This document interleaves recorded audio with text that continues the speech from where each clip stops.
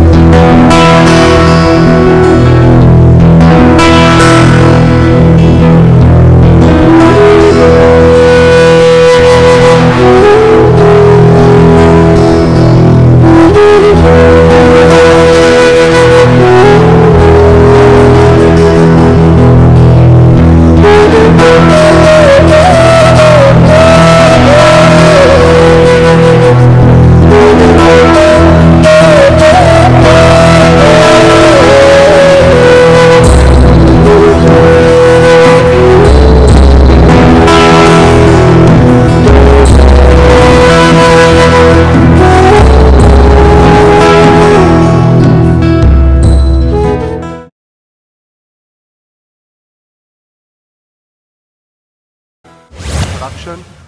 Hello all, I'm Murlikrishna Kannan.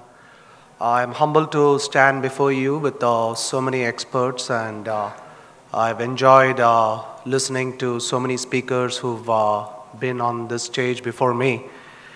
I was asked to talk about Jugaadu life, from Jugaadu life to entrepreneurship. My entrepreneurial activity starts off with a company my wife and I started. She's an anesthesiologist. We started a company called Anesthesia Hygiene, which focuses on infection control in anesthesia environment. Without my wife's help, Sushmita, who's here, none of this would be possible, so thank you very much. So I was asked to talk about this in 15 minutes. It's a lifetime for any individual. So I don't know how much I can cover. What I decided to do was, there are two aspects of any entrepreneurial activity, which is one is the entrepreneur and the other one is the idea behind. So I decided to focus just on the entrepreneur because I think that is the most important, the person is the most important point before the idea. So Jugaad ideas, when I first Googled it, it said it's an innovation under constrained circumstances. And when I said, okay, let me look at images, and I came up with this, I never knew that you could cool beer with an air conditioning machine, But so whether you're cooling your favorite drink or you're constructing yourself a hammock in an overcrowded train, the important thing to realize is that ideas are always happening around us, and certainly talking to so many of you people during this last 2 days, each one has been innovating in their resource-constrained circumstances. So ideas are always happening around us. I want to start this talk by giving you 3 stories. So first is the first story. We all use Google Maps. Does anybody know who invented Google Maps?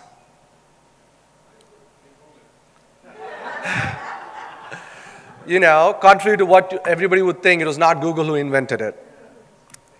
Have you heard of backseat driver?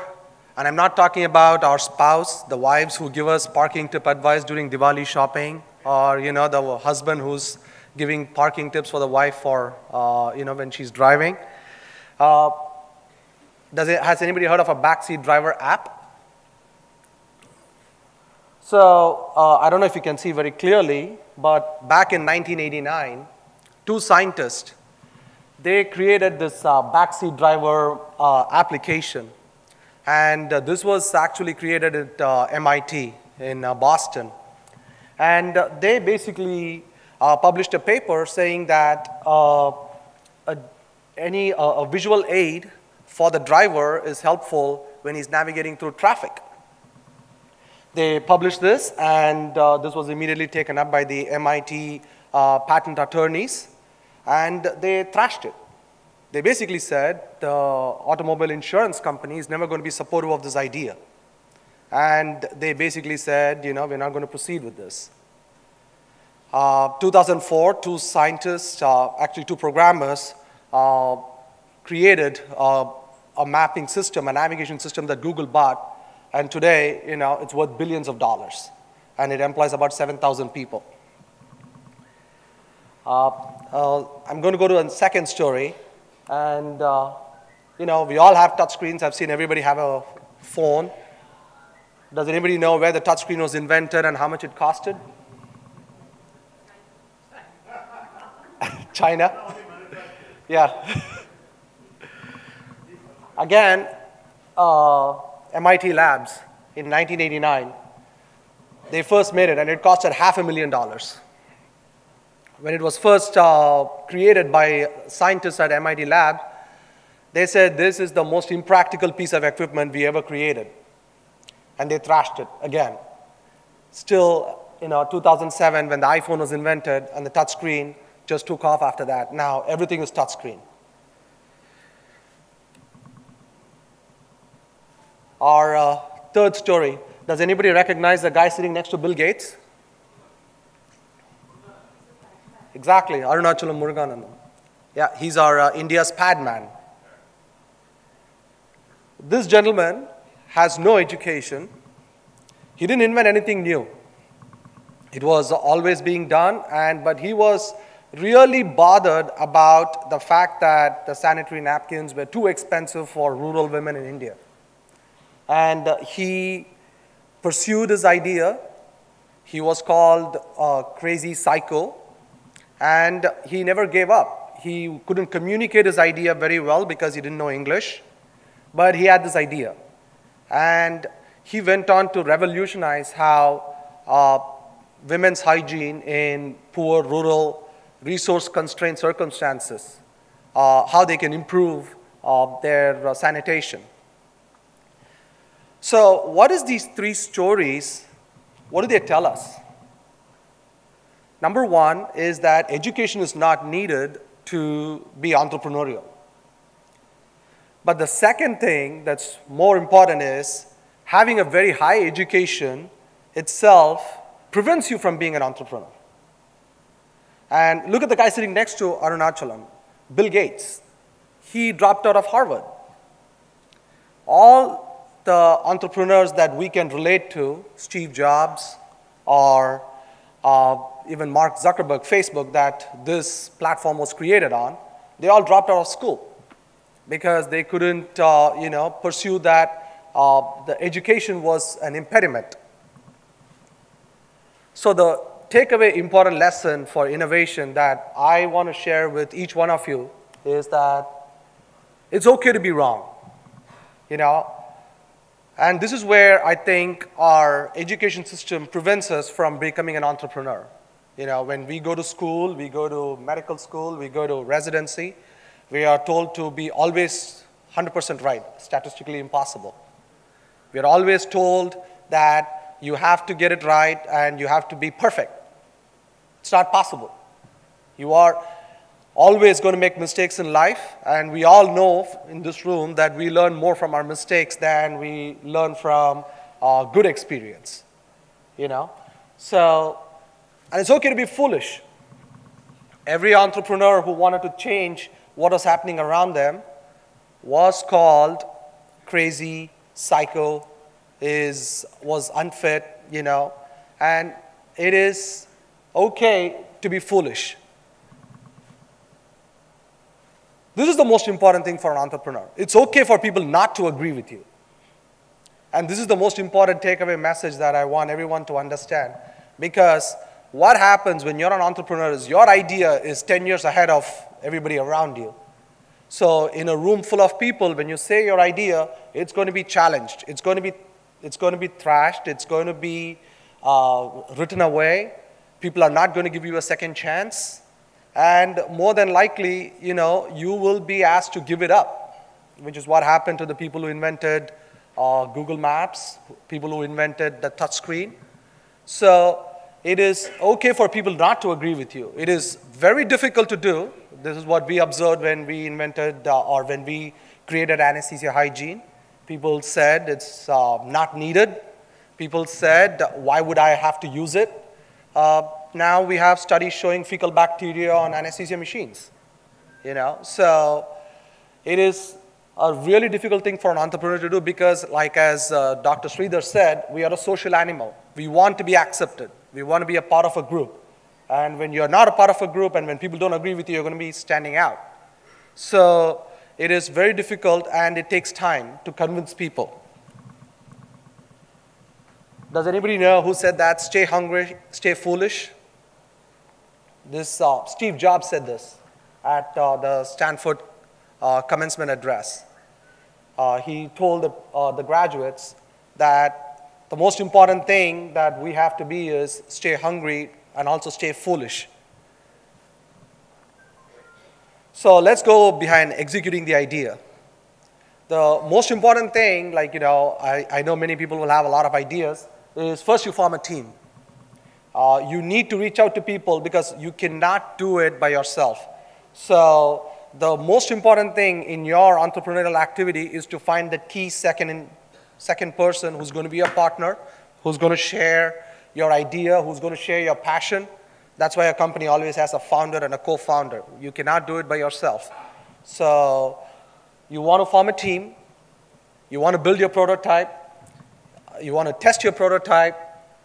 You want to refine your prototype and take it to market.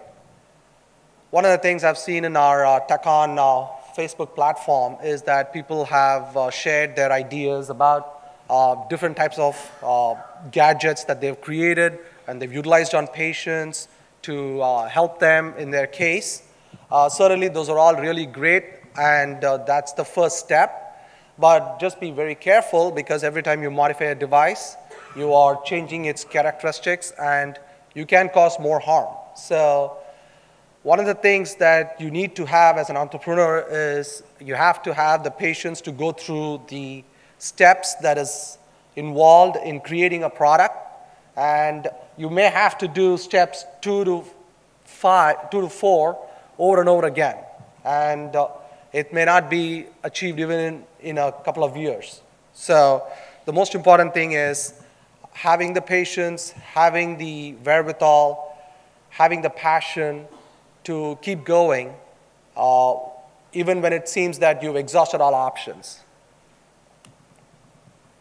Any questions?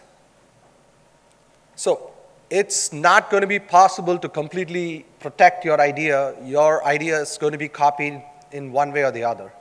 So like I always say, good ideas come from everywhere. You cannot think that you are the only one who solved the problem. You are the only one who has created the solution. People are always going to try and do one better. So the easiest thing to do is first creating a simple solution and not try to have a broad scale application. So have a very, very narrow scale of application, using it for just a few cases maybe, and describe its utility very closely and then slowly increase what the product does. And a classic example is the iPhone. It was first created just to make sure that you can scroll easily. Whatever the phone did, it just did that better. And then, you could list your contacts, you could look at your voicemail. That was in 2007. And then now the iPhone 10 is there, which is a lot more different than the iPhone 1. And so your idea will evolve like that. And the path to evolving may be very different for different ideas. It's always important to, rather than discussing it over Facebook, where it's going to be viewed by everybody, you should probably start a smaller circle. And don't take too many opinions. This is the other thing that I would suggest to entrepreneurs. The person you think is an expert, who we think are going to help our company, and they will give their opinion, but they don't have to live by their opinion. It's going to cost you your idea if you follow their opinion. So you can take their opinion, but you always have to go by your gut instinct. Certainly when we created our company, many people said, including the leading experts said, it's not needed. And they are now changing their ways. So you have to believe in it and you have to stay true to yourself. Shiv just mentioned it's specific for the country. And if you're the first to adopt a technology, let's say a simple gadget, and you start distributing it, you start testing it, you are the first in the market space, But make sure you have a utility patent or a design patent. Have a basic patent, but don't go spending crazy on these patents, because what is applicable to the US is not applicable to China, and they will start ripping it out in no time at fraction of a cost. So there is no point in protecting just or working only towards patent. Start experimenting the market and take it to the market. See how it goes in your specific market and see the market acceptability, which is the end user. For us, it's the anesthesiologist, nurse, anesthetist from where we come from. So be the first in the market space. See how it goes. That itself will tell you whether is this a viable product? Can I possibly sell it here? Can people copy? Now, if there is a big marketability, now you should be worried. So at the outset, please don't worry too much about patent protection, because you'll be spending fortune, and at the end of the day, you may not even have a market. So the first step is have an idea, prototype, revise the prototype over and over again, but please test it. And you know, like how Murli said, just go with your gut. If people say it's a crazy idea, so be it. Be it crazy, but I'll be the crazy one to try it. Thank you.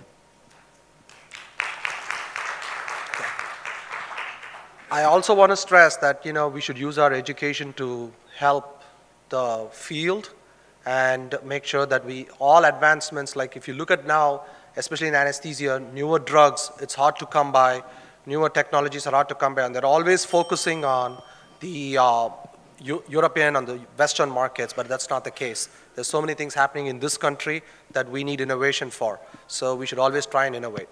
Okay, thank you. Thanks, Murli.